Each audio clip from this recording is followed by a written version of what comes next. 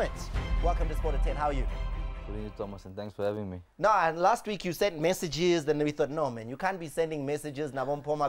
Why don't we get you in the chair so you can see you live, face to face? Ndota, first of all, let's surprise people because abaningi abazi ukuthi ukhuluma isiZulu. Ngiyasazi, ngiyasikhuluma kahle. Ha Ndota, mara ma celebrate lapha, we don't see a Zulu celebration. Usifundisa ubani? Ngisifundisi. Usifundele? Yeah, ngisifundele yimi. Kanjani?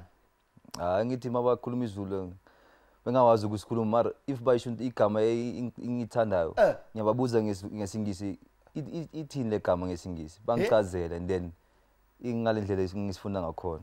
Ndoda, yazi it's not every day I'm shocked. So abantu baba clever awuhlebeki. Yeah, I'm sure. Has that ever happened where they're thinking, le parle ayizwa. Asithi la ayine imbuzi yele. Hayi mangifike endaweni omusha ngikhuluma isingisi kuqala ukuthi bangawazi ukuthi ngiyasazi ukuthi sikhuluma isiZulu. Mara bakhuluma into ipeta hayi. Ngiyaphendula. Ngiphendula ngesiZulu straight. Kermit, you killed me. I know. I think South Africa is going, hey, this new South Africa is dangerous. Eh? Kermit, let's talk a little bit about you because you're one of those players that I think South Africans really want to hear about on so many fronts. Starting with, you went to Europe. You were in Holland. Why did you come back? Well, I think at the time when I was at Feyenoord, it was a difficult period for the club because they were in a financial crisis and they just brought a lot of their experienced players back, the likes of Van Bronckhorst, Gio Van Bronckhorst, Roy Mackay, John Dal Thomason, Kevin Hofland, you know, and they were expected results at that time, you know, and I came at a difficult period, you know, and they had a new coach and they expected results from the coach as well. So for me, to come as a youngster, it was really difficult to get a fair chance to play, you know, and like I said, it was a difficult period, and the following season I went on loan, where I actually managed to get more game time in the Jupiler League. It's a division below the Eredivisie. So yeah, so that's for me was a great opportunity to show what I'm capable of, and I managed to play 29 games, score 11 goals, and 12 or 13 assists. So it was a good season for me, coming from a season where I hardly played, you know, and unfortunately when into my third season when I went back, I was told that they weren't going to register me because I was part of the team that came promotion to the Eredivisie with Excelsior when I was on loan. And the rule there was only 5 players from Feyenoord, from a team that's contracted with the team, could go on loan to another team in the same league. So I was told I wasn't one of the 5 players. So you had to come back. Yeah, and there was no option from other clubs at that time, and I opted to come back. You come back, you play a little bit with SuperSport United. What prompts you to move to Orlando Pirates? Well, I think at SuperSport United, I just wasn't getting the best out of myself and playing in a position I'm not familiar with, which at times I would perform and at times I wouldn't, you know, and I felt I wasn't playing enough in my regular position, which is as a striker. You know, and towards the end of my contract at SuperSport, you know, and with the agent I have, you know, Rob Moore, we both felt and we came to an agreement that it was best I move, you know, to Orlando Pirates because. Why Pirates? Yeah, because they were the most interested in me, and that's all I wanted from a club. And the chairman, Dr. Ivan Koza, called me personally to meet with me, and for me that already said a lot from Orlando Pirates about their seriousness wanting me. So for me, that's all that mattered to me. This season, because I'm fast forwarding through things now, you've come to Pirates this season. I want to look at this goal, Chippa United, because as much as you're scoring in Africa, you're scoring only 1 in the league so far, 6 goals this season. Come on, this goal, they gave you this goal. Yeah. Not Kaile. This was a gift. Yeah. E for effort. No, what effort? And we are celebrating. You know, I want to get to the replay that really shows here and exposes you, Kermit, because when this thing actually happens and goes in the net, yeah, here, Kermit, you touch it, fine. Keeper saves it. After the save, I'll say, Kondota, there's no way the way you're involved. Okay. I didn't score the goal, to be honest. But if I never hit that ball towards the keeper, it wouldn't have deflected off the play to go in. And then? But so it was saved. Yeah, it was saved.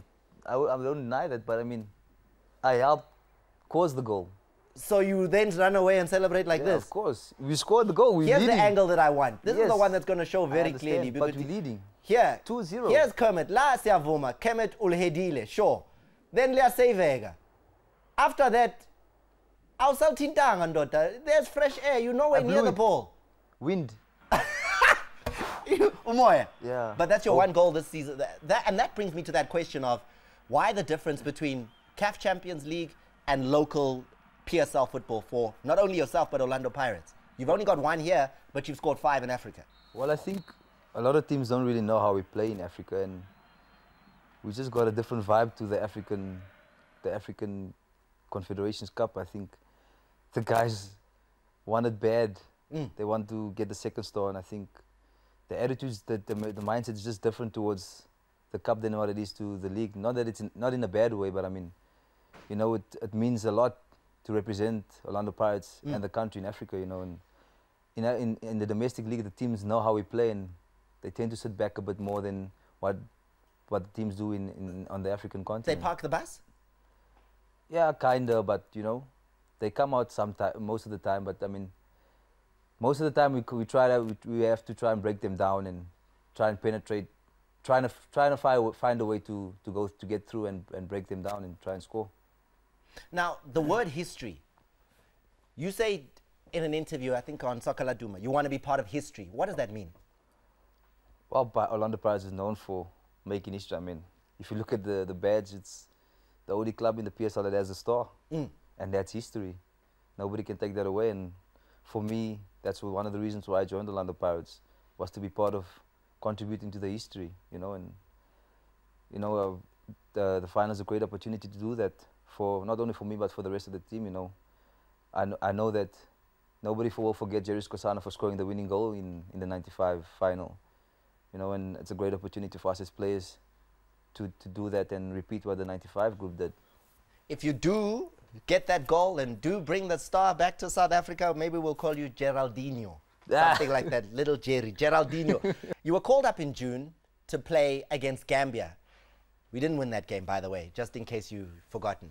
And then the next thing was you on Twitter, and I'm going to quote you here, because you said, "I'm no backup player."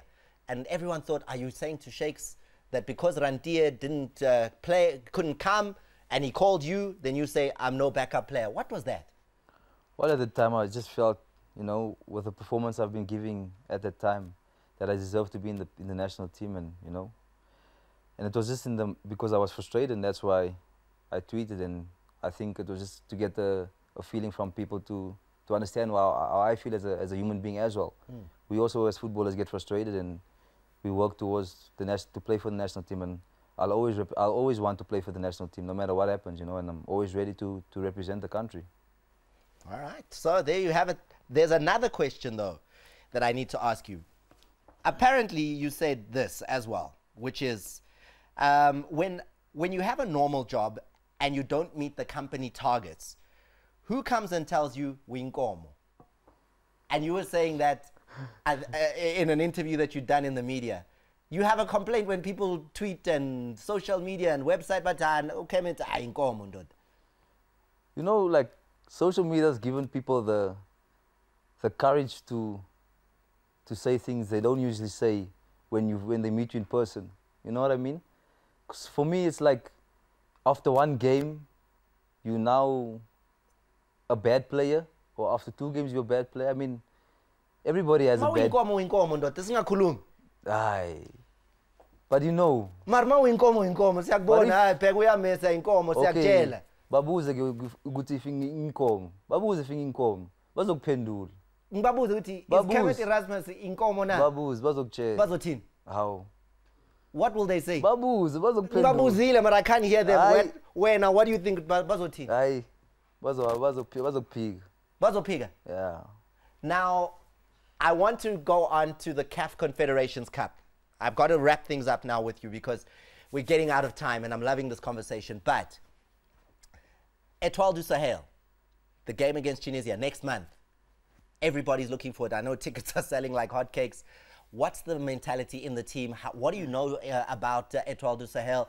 How is Orlando Pirates preparing for that game? And then on Friday, you've got a game against Tuks, which is also going to be fresh in your mind. Well, I think we haven't shifted our mindset yet to the final. We still got a lot of games before that, so our mind shifted now to the Telkom, and then next week to Wits. So we're focusing on the domestic cups and league. We're not really focused too much on the final yet, you know. But as we get closer to the time, then we'll probably watch, analyze them, watch videos of them, and prepare thoroughly to see how we can get the second star. What's the plan though? If you're thinking about it in your mind, what's the plan in that final?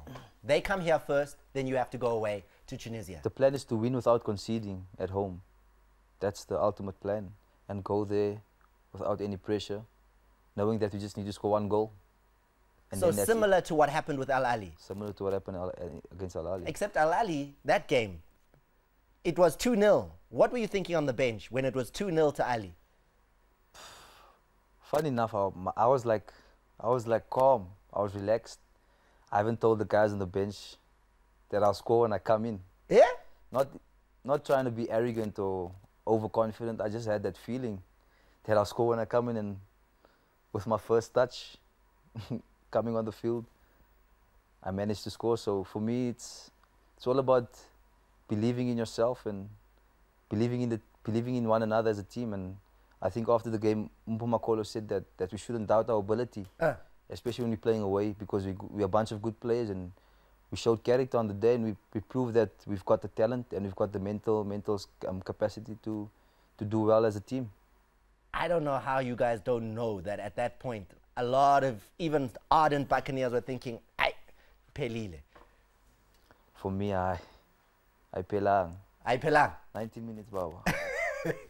Kermit Erasmus, thank you very much for taking the time to be with us tonight. Don't you want to say to Shampunai's Uten, Akware? Ay, ang Akware. No. Ngamsab. I'm going to leave it there with Kermit. Thank you very much. The Orlando Pirates striker, I think, has shown a lot there. Wonderful. I love that.